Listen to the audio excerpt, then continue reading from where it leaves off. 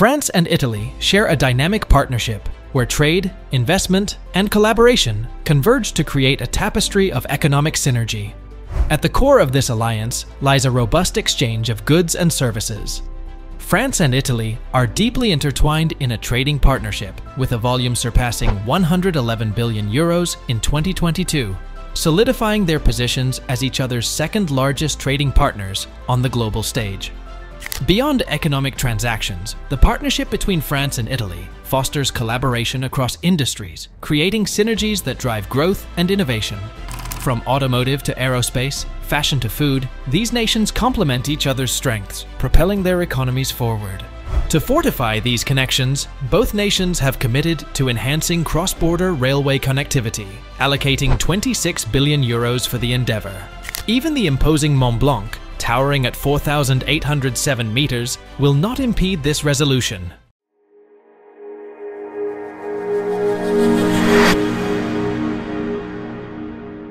The historical railways connectivity between France and Italy has played a pivotal role in fostering both transportation and cultural exchange over the years. One landmark event in this history occurred on September 17, 1871, with the inauguration of 13.7-kilometer-long Frejus Tunnel, heralding a new era of interaction between the two nations.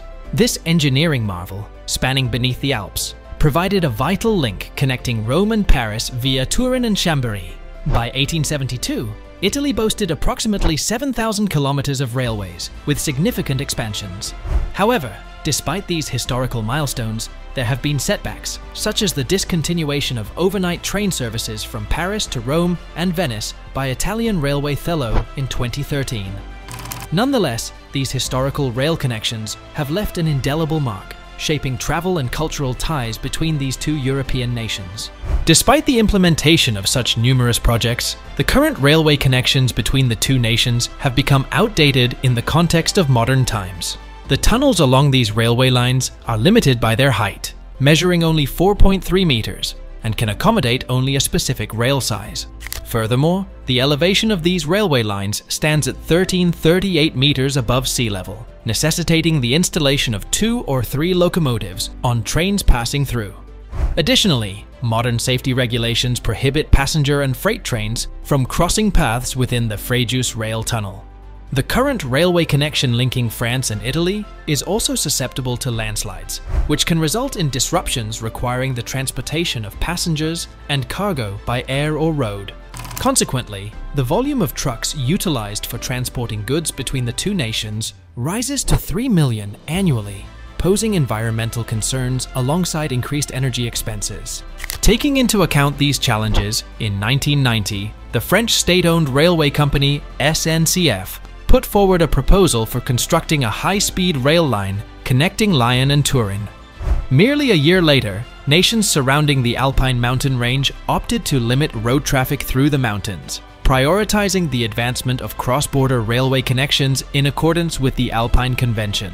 The new railway line features significant improvements over the existing infrastructure, with a maximum gradient of 12.5%, notably lower than the 30% gradient of the old line, and a reduced maximum altitude of 580 meters compared to 1,338 meters, as well as wider curves.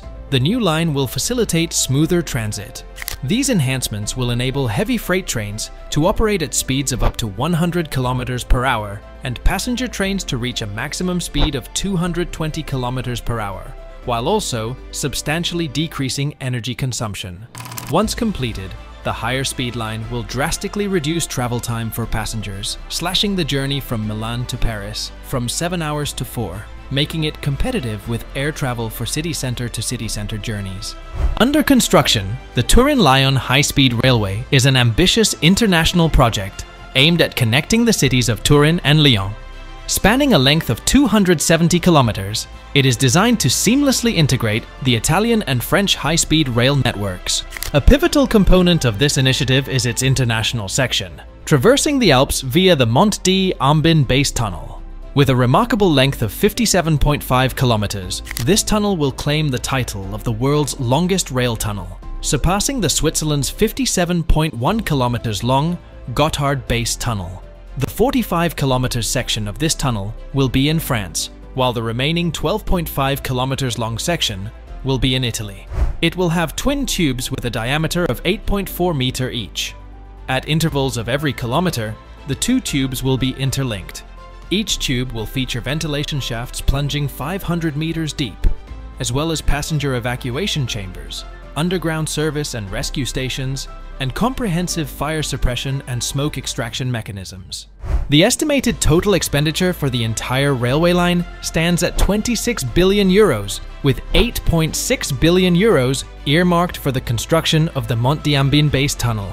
The financing of the tunnel will be a collaborative effort, with the European Union contributing 40% of the cost, while Italy and France will cover 35% and 25% respectively. The remaining 17.4 billion euros required for the French and Italian sections of the project will be financed by their respective governments. Of this, 8 billion euros is allocated for the international segment, which is currently the only part of the project in progress. The Turin and Lyon high-speed railway project is divided into 3 distinct sections, each overseen by separate management entities. The French section, stretching from Saint-Jean-de-Maurienne to the outskirts of Lyon, falls under the purview of SNCF Réseau. Meanwhile, the Italian segment, spanning from Bussoleno in the Susa Valley to Torino, is managed by RFI. The international portion, encompassing the critical Mont base tunnel and extending to Bussoleno, is jointly managed by Tunnel Euralpin Lyon Turin, a collaborative venture between RFI and SNCF. The planned French section of the new railway line is designed to accommodate separate paths for both passengers and freight, offering enhanced efficiency and safety between Lyon and the Maurienne Valley. For passenger transportation, the line will seamlessly connect the LGV Sud-Est and the central Lyon stations to destinations in Italy and Chambéry. This integration is expected to significantly reduce travel time from Paris or Lyon to Aix-les-Bains or Chambéry by almost 45 minutes. Moreover, the line's implementation is envisioned to alleviate congestion on the Lyon-Grenoble line, thereby creating more opportunities for additional local train services. On the freight front, the line will originate from a connection to the future Lyon rail freight bypass through a tunnel beneath the Chartreuse Mountains. Initially, this tunnel will consist of a single track, with plans for eventual expansion to 2 23-kilometer-long tubes. The creation of this dedicated freight line will redirect freight traffic, mitigating the risk of environmental contamination from potential freight accidents along the existing line. In August 2011, the Italian government finalized the route for the Italian section of the railway line, following extensive consultations conducted between 2006 and 2011.